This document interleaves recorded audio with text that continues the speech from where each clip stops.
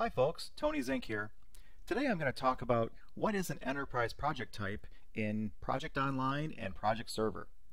Regardless of whether you're using Microsoft's Project Online cloud service or their Project Server on-premise application, the concepts that I'm covering today can apply in either case.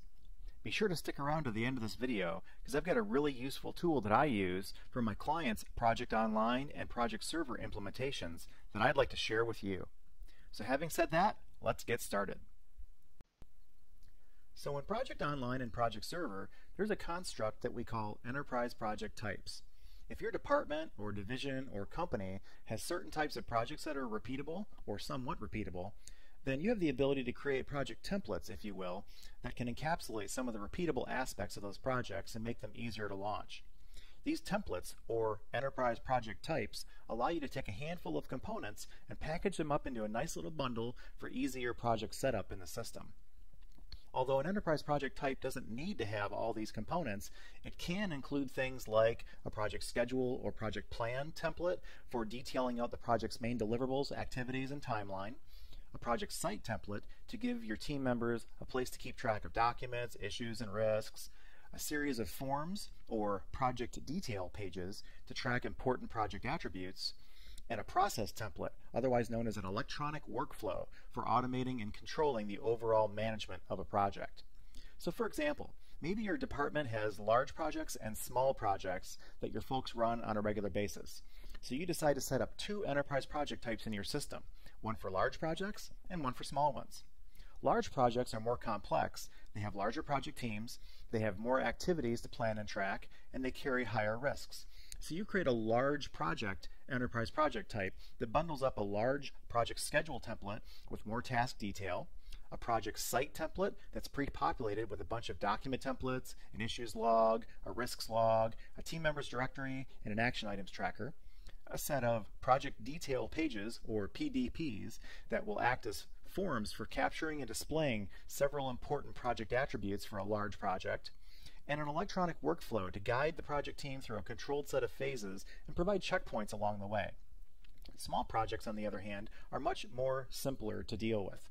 So you create a small project, enterprise project type, that bundles up a small project schedule template with only a handful of milestones and tasks, a project site template that team members can use to share a few documents and track the occasional issue or risk, a simpler set of project detail pages, or PDPs, for tracking a few basic project attributes, and no electronic workflow since small projects are much more informal and don't need the rigor of a larger project. So whether you need to kick off a large project or a small one, your team will have a great start toward getting their new project up and running without creating all those things from scratch.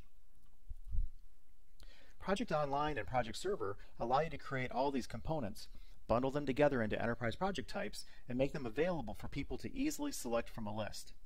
When it's time to set up a new project in the system, you can just navigate to the PWA Project Center, click the Projects tab in the upper left-hand corner, and then click the New button at the left end of the project's ribbon to expose the list of available enterprise project types in your system. As you can see here in my environment, I have a few different enterprise project types configured and ready for people to select. Small application, large application, small infrastructure, and large infrastructure. But you can configure as many or as few as you need to make your project team's jobs easier. I'm going to come back later and show you how to set up enterprise project types in a live environment, so stay tuned for that. But for now, we're all set.